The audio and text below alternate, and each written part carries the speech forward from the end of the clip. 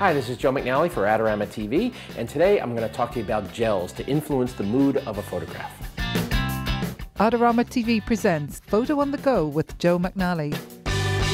So the first thing you do on location is assess that location. What are the strengths and weaknesses? How much gear do I have? How much time do I have? How aggressive can I get visually? Okay, and I was working with a gentleman who looked to me like he could be a film director, and we were in this environment that projection kind of an arrangement, you know, could be a movie theater.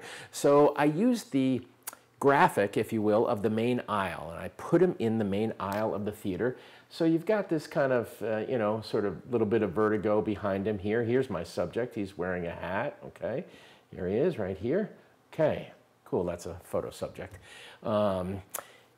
Lighting couldn't be simpler. Actually, almost all of this was handheld speedlights, except for the main light, which was on an Avenger C-stand, which was right here, and then an Ezy-box hot shoe softbox right here. Okay, 2 foot. Okay. Softbox, white interior, very nice light, goes with me everywhere.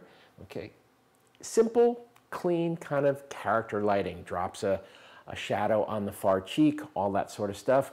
We used a Trigrip, a Lastolite Trigrip in here to bounce a little bit of light up into him.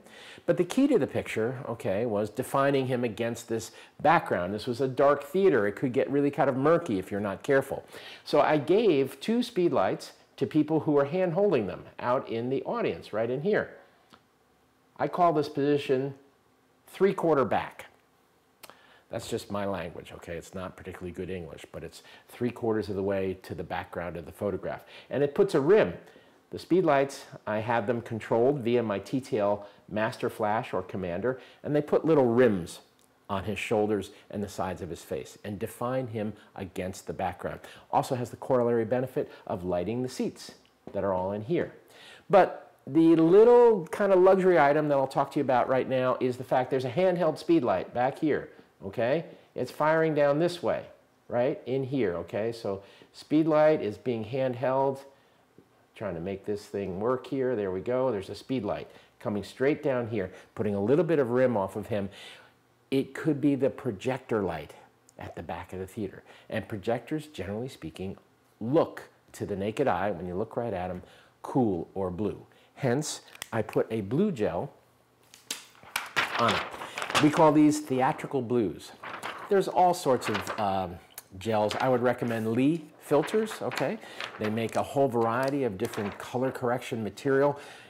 You can just about get any color you want, okay? I just travel with a basic kit. We call them our theatrical gels. That's where we want to get something dramatic and a little bit crazy. And then we also travel with our color correction gels, which we use to respond to very typical lighting scenarios like an incandescent temperature or a fluorescent temperature. Hi, Joe McNally here for Adorama. Be sure to check out Adorama's latest contests to win prizes.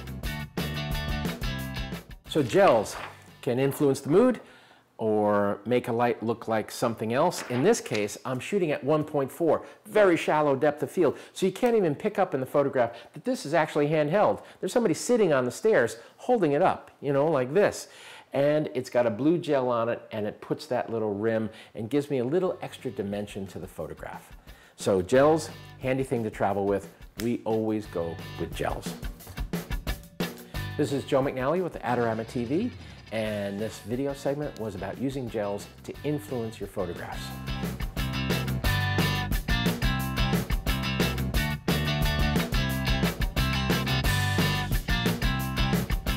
Do you want great looking prints at low cost? Be sure to visit our easy-to-use online printing service. Adorama Pix has professionals who treat your images with the utmost care that you can count on. For a quick turnaround on photos, cards, or albums, use AdoramaPix.com.